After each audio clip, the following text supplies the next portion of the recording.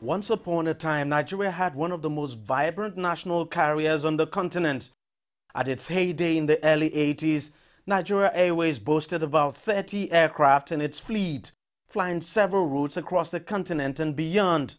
But then long-term mismanagement, corruption and a huge debt profile eventually took their toll, forcing the airline to close shop in 2002.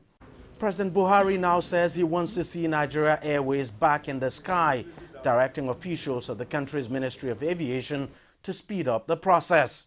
But aviation experts say the economics don't add up.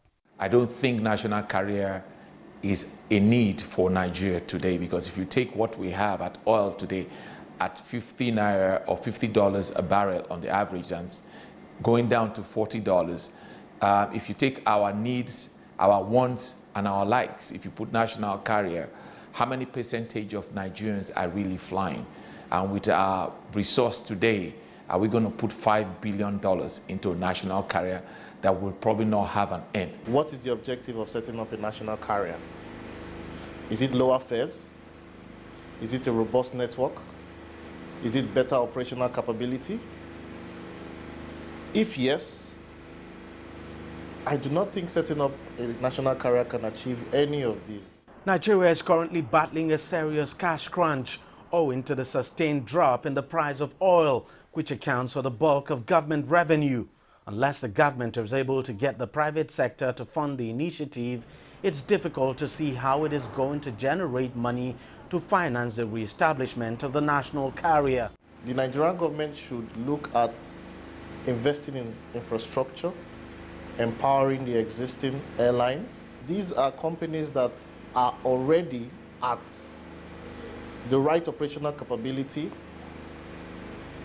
All they need is cheaper funding, lower governmental taxes, good infrastructure, and they are going to fly your flag.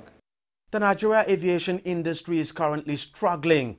Its contribution to the country's GDP is a meager 0.4%. Virtually all the domestic airlines are heavily in debt and struggling to remain in the sky.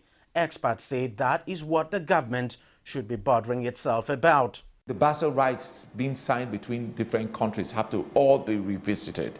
Where you have international carriers today coming, doing multiple destinations into your country and city hoppings inside your country, no other country will allow that. We are not protecting our market. Today, passengers that are supposed to be, airlines that are supposed to be coming into Lagos, and we distribute for them. But the policies today, it's not there.